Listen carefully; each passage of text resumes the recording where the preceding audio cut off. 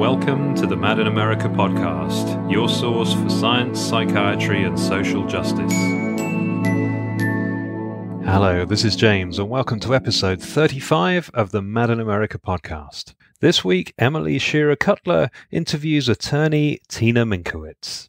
Today, we will be speaking with Tina Minkowitz, an attorney and survivor of psychiatry who represented the World Network of Users and Survivors of Psychiatry in the drafting and negotiation of the United Nations Convention on the Rights of Persons with Disabilities.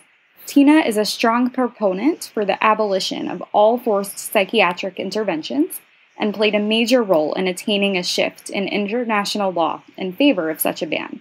She believes in the development of authentic user and survivor perspectives in human rights. Tina, thanks so much for joining us today. Could you tell us a bit about your background and what led you to your interest in international human rights law? Well, thank you very much for having me on this podcast series. So, I am a survivor of forced psychiatric interventions myself, and my interest in law essentially stemmed from that experience in which law was an agent of the oppression and violence and discrimination that was perpetrated against me. Law was an agent of disempowerment in my life. And somehow, both because of that and in spite of that, I was drawn to law as the area that needed to be changed, because law is an institution created by human beings, and it can be changed equally by human beings. And when I was in law school, I became interested in international law for many reasons. It's simply an area that's interesting to me as a very fertile and interesting field, where a number of very foundational issues in human life and society are under discussion. Issues of war and peace, for instance, in addition to human rights, issues of self-determination of peoples as well. And I ended up being especially drawn to international human rights law and doing some work in a clinical program in that field, and also becoming interested in disability rights law. And I ended up starting to think about how to put those two fields together to address issues of psychiatric oppression, to put together the legal framework and doctrine of disability non-discrimination together with international human rights. And that was how I started to formulate some of the ideas that eventually came into the UN Convention. So I had also been involved in the survivor movement since 1978. So I very much felt myself to be a part of a community that was advocating our rights and standing up for ourselves, telling our stories, and trying to agitate and campaign for the abolition of forced treatment.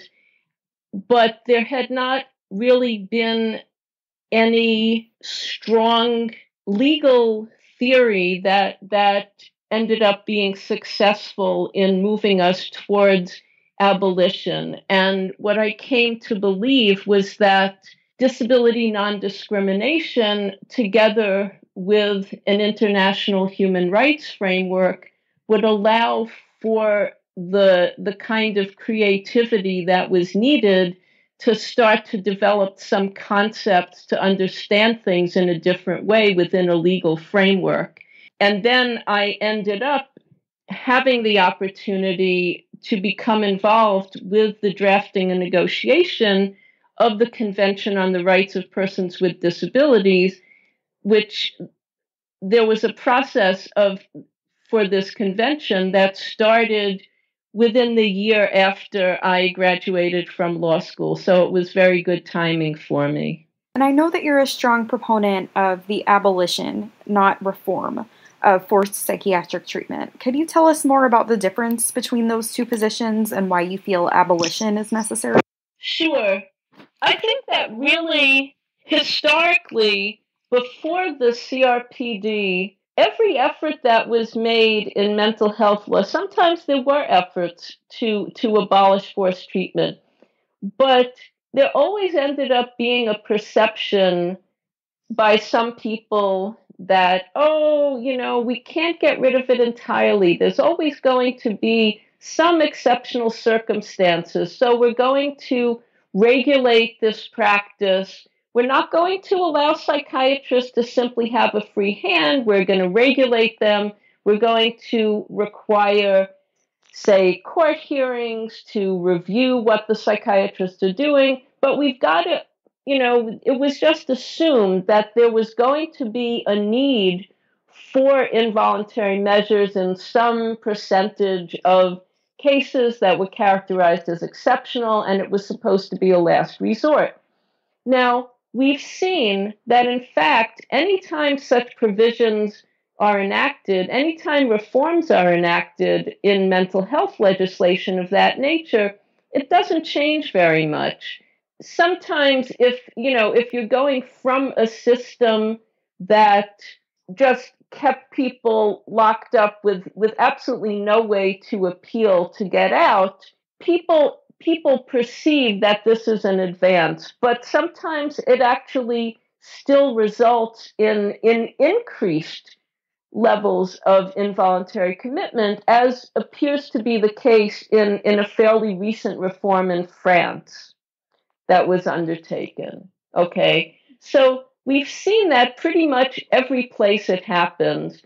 And similarly, the capacity standard, when we in New York State, not enacted because it wasn't legislative, but the New York State Court of Appeals decided a case in 1986 that brought in a capacity standard for the right to refuse treatment, even if you were locked up on involuntary commitment in a psychiatric institution, that they would have to demonstrate that you lack the capacity to make a decision about treatment. Now, when that case came down, all of us in the movement thought, hey, this is great. Of course, we all have the capacity to make a decision. We know our own minds. We know how bad the drugs are for us. We're perfectly capable of making that decision. Well, in fact, courts interpret that standard. Courts apply that standard in a way that almost always gives the psychiatrist what they want. In New York, New York may be worse than some other states. I understand in some parts of California, it's not quite as extreme. But in any case, what we find is that these kind of reforms really end up being almost a shell game. Reform of forced psychiatric treatment ends up leaving us with forced psychiatric treatment. Sometimes it ends up actually resulting in more forced psychiatric treatment, as is the case with a recent reform that was done in France in 2011. On a deeper level, when any of us are still subjected to the threat of forced treatment, it means that we're living in fear. It means that we can't develop our lives in freedom, that we're always living under this possibility of, if I really go through my distress and anguish all the way, they are going to come for me. So in addition to the stress and distress you're already experiencing, or the potential for what some people call spiritual emergence or transformation, you have to worry about being locked up, and often you are locked up, and then have to deal with that extreme trauma. So why should, I think really in a way, the question to ask is why not abolition? And when you look at the justifications that are advanced for leaving any kind of potential for forced treatment in supposedly exceptional circumstances, in supposedly as a last resort, what it really means is leaving the power in the hands of psychiatrists and in the hands of judges.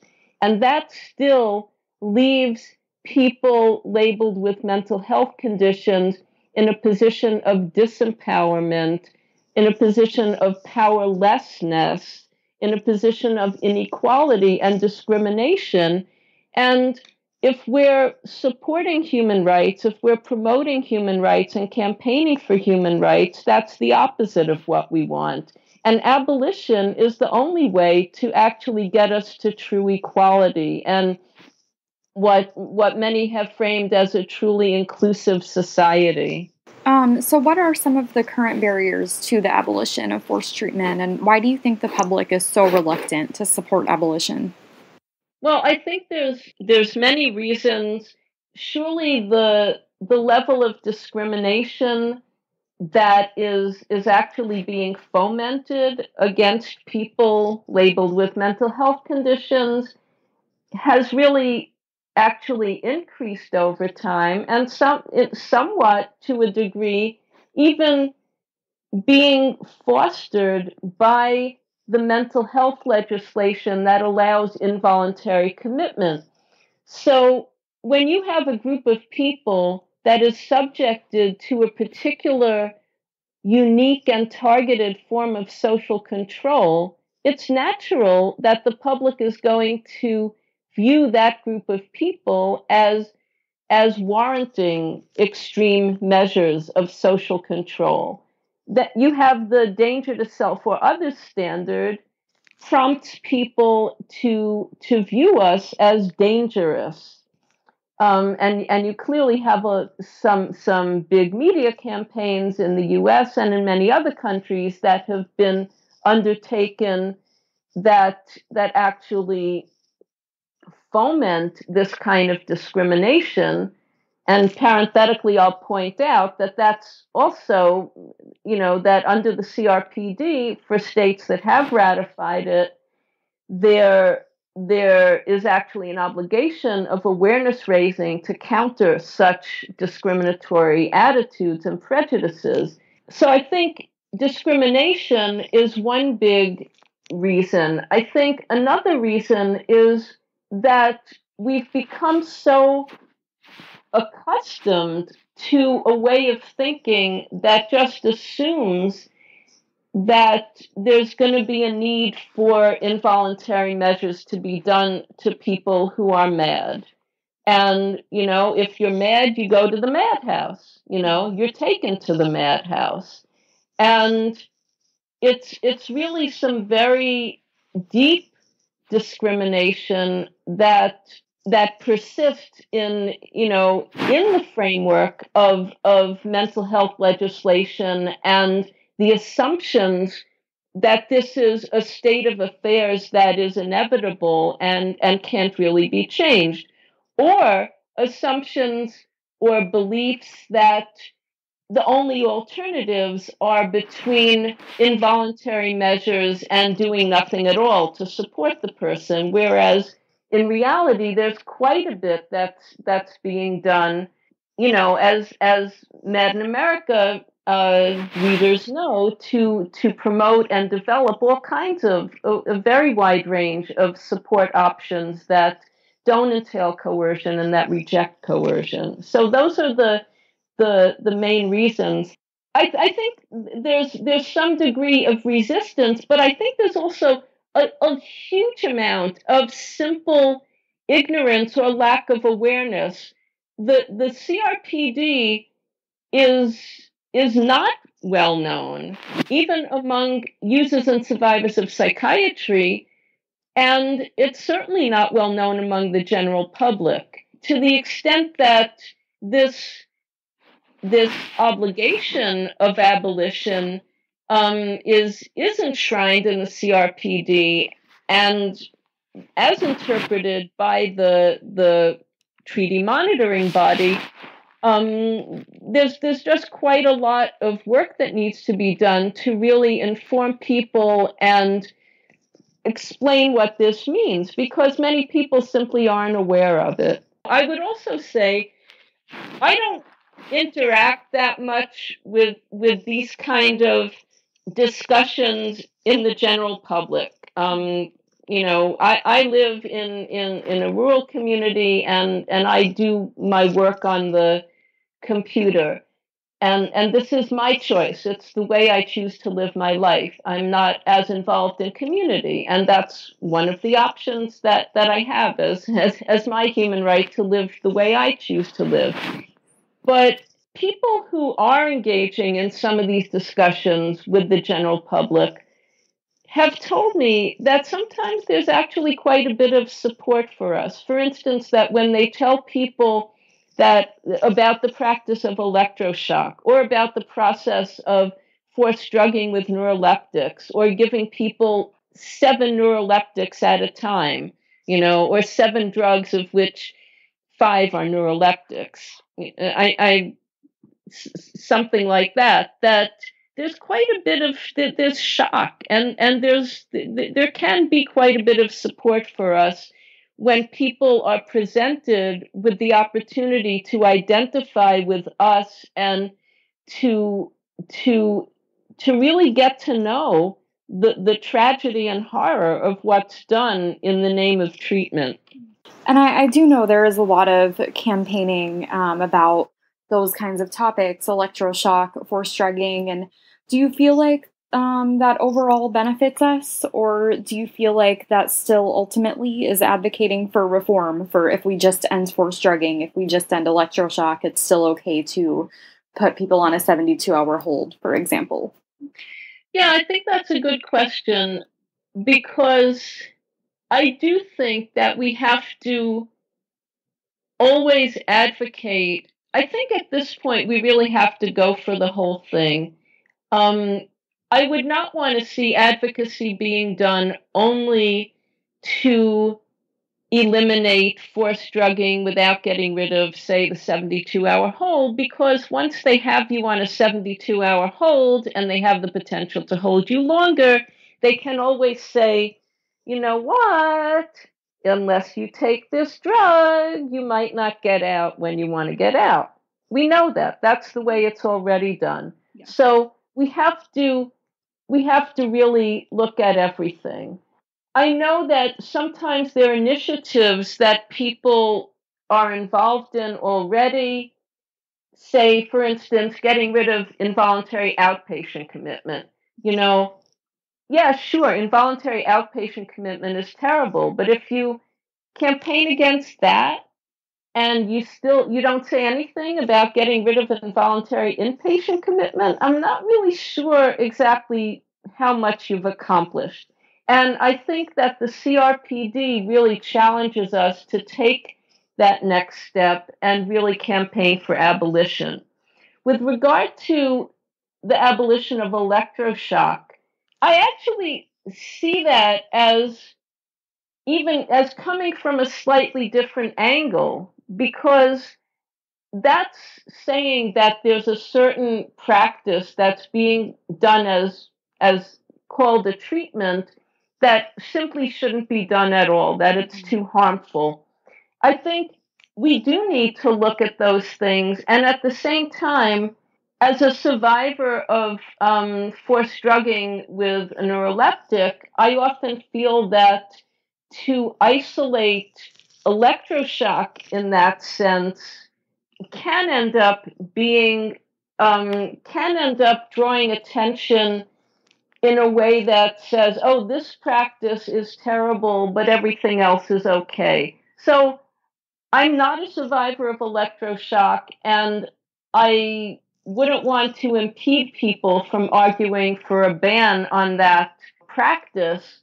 But I also would want to caution that we need to question the entirety of these of these destructive, what Peter Breggin has called in his books, psychiatric treatments that are hazardous to the brain. I think electroshock damages the brain, yes, and so do neuroleptics.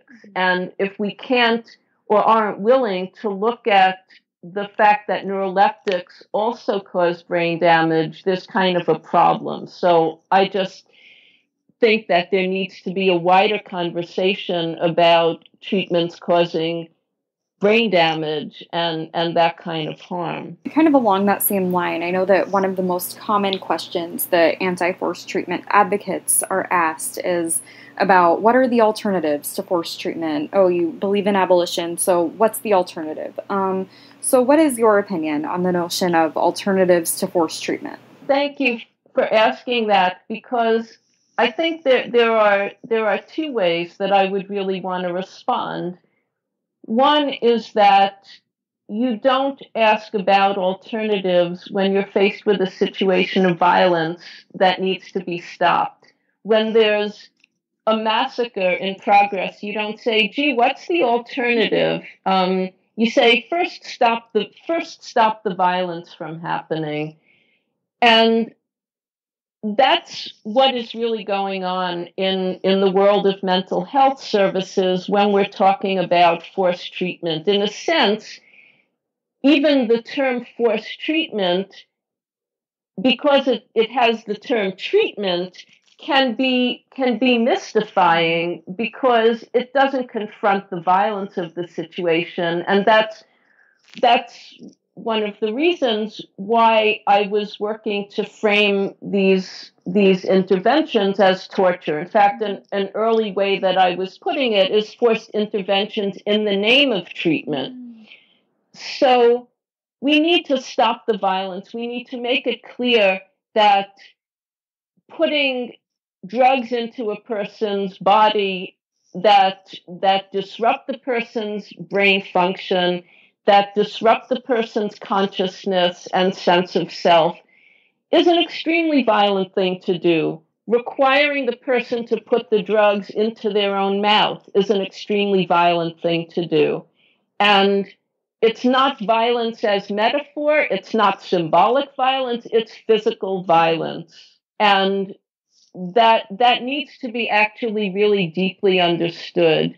So that's what we're talking about as a first instance. We don't need or require alternatives to the current mental health system and the offerings of the current mental health system in order to demand an immediate stop to forced treatment. What we need as an immediate change, okay, if we're stopping forced treatment right this minute, we need to have society take on board the obligation of accommodating people in distress, people experiencing a great diversity of mental states. The obligation to accommodate people and to include people in society is very multifaceted. We're not going to do it perfectly. We're going to need to work on it. And societies are going to need to really undertake a greater, certainly for the United States, we're going to need to undertake a much greater commitment to solidarity and community than we generally have. I think that can certainly be a good thing for any society to do. Some societies have that sense of community much, much better than we do. And I'm sure there's great diversity within the United States from one community to another, from one place to another. It's a huge country and a very diverse country. So I think we need to learn from the places and communities that are a little bit better than others at fostering community and inclusivity. We also really do need to utilize and implement the alternative practices both within mental health services and outside mental health services, alternative support practices outside any framework of mental health for those of us who really will say, keep that away from me. It's not part of what I want, the same as many people would say about religion. I don't want religion. Okay, I don't want mental health. So we need to utilize and implement the practices that exist now, which, as we know, have really been marginalized and shunted off to pilot projects, defunded, all that sort of thing. Imagine what it would look like if the mental health system, the whole mental health policy of a country would center practices that we now think of as alternatives, like soteria and respite and peer support, good quality types of peer support, and the various other kinds of practices, the hearing voices support, alternatives to suicide, these sorts of things that we know as small projects. What if that would be the center of a mental health policy? What would it look like? Okay. So that's the kind of thing for mental health policy and utilization of making available the opportunity to appoint and hire someone as a personal assistant for people dealing with distress or altered states of consciousness or unusual states of consciousness. There's quite a lot that can be done, even within our current understandings, that would just require a shift in policy, a shift in funding streams in order to implement. And to the extent that we still need more, we need to keep working on it. Nothing is ever a finished project, and certainly the existing mental health system is not something that's particularly doing very well at meeting people's needs. So, moving away from that and creating alternatives to it is certainly something that we shouldn't hesitate to do. Like I said, I think the question of coercion is actually separate from the notion of what types of services and supports are going to be offered. And it does need to be understood that that's immediate and doesn't depend on whether there's alternative kinds of support available. One important aspect of your work is that you've united the issue of forced psychiatric treatment with the broader disability rights community. Why do you think the disability rights framework is important for addressing this issue?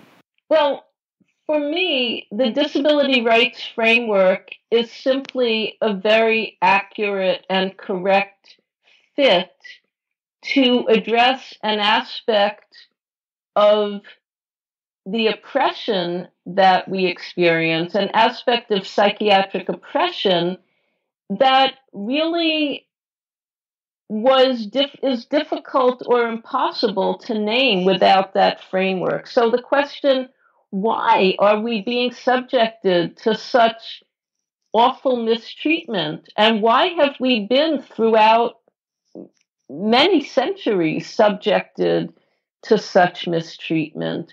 I think we have to call it discrimination. And calling it disability-based discrimination is what makes the most sense to me. Because I do think, to the extent that people are experiencing a kind of suffering or distress or unusual state of mind that kind of takes them out of ordinary life for a period of time, or that they experience on a very ongoing basis, that they're just experiencing life in a very different way than other people. I think that it makes sense to understand that as being similar to the different ways of experiencing life that people may have because of cognitive differences or because of physical differences that sometimes get called impairments or simply, there's always debate about how we're going to talk about this. So I'm recalling the concept now, neurodiversity or mental diversity, and we can talk about mental diversity, physical diversity. I think what we're talking about is a kind of difference that gets stigmatized, and that's simply about a person's makeup, what they come into the world with, or what their makeup may be, even on a temporary basis. So for me, the issue of disability is not really about long-term or permanence. Things fluctuate. It's really about how much a particular diversity of mental experience or kind of distress related to your mental experience is impacting your life.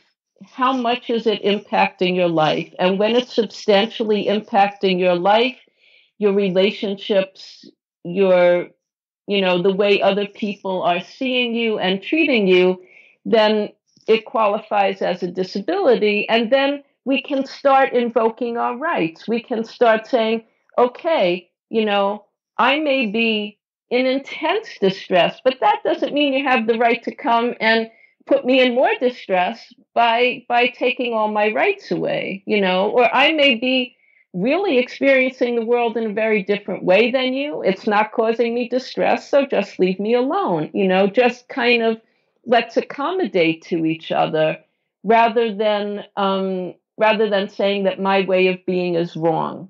And then you can also talk about perceived disability. So when we are when psychiatrists label any of us with a diagnosis, or someone points to another person and says, oh, that person is mad, don't pay any attention to them, they're cuckoo, they're nuts, that's perceived disability. I might not be experiencing any distress. The way I see myself, I don't necessarily see myself as having an unusual state of mind.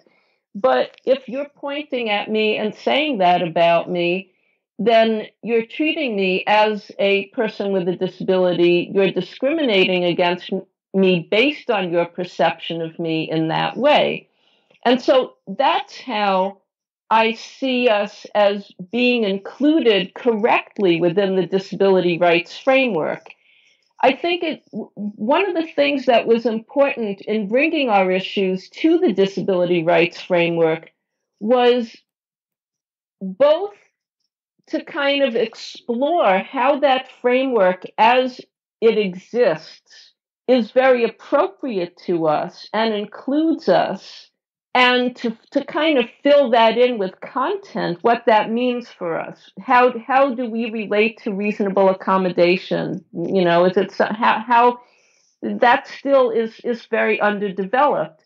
But another part is to bring our issues to the disability rights framework, to say, you know what? Self-determination, the right to self-determination, is a disability rights issue equally as accessibility is. The right to legal capacity, the right to not be forcibly treated, the right to not be locked up in psychiatric institutions. These are core disability rights issues because we are part of the overall constituency of people with disabilities, and these are our issues. The disability community is composed of many separate sectors. We have some things all in common, some things mostly in common, and some things not in common. So there are issues that specific sectors need to deal with, and others don't. And we created the convention by putting all of these things together. So that's something that I actually think is very important. So, as a final question, how can people get involved with your campaign for the abolition of forced treatment? Well, there's a website. It's very simple to remember, absoluteprohibition.org, and you can go there and find out a little bit about what we're doing and how to get involved. If you're in the United States, let me know, and there's some specific work going on that you might be interested in getting involved with, particularly in the U.S. as well.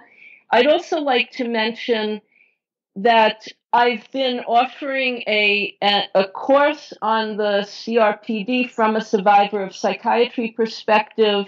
Right now, it's a little bit in transition, and I am probably not going to accept any students for the current year that unless you have already made yourself known to me.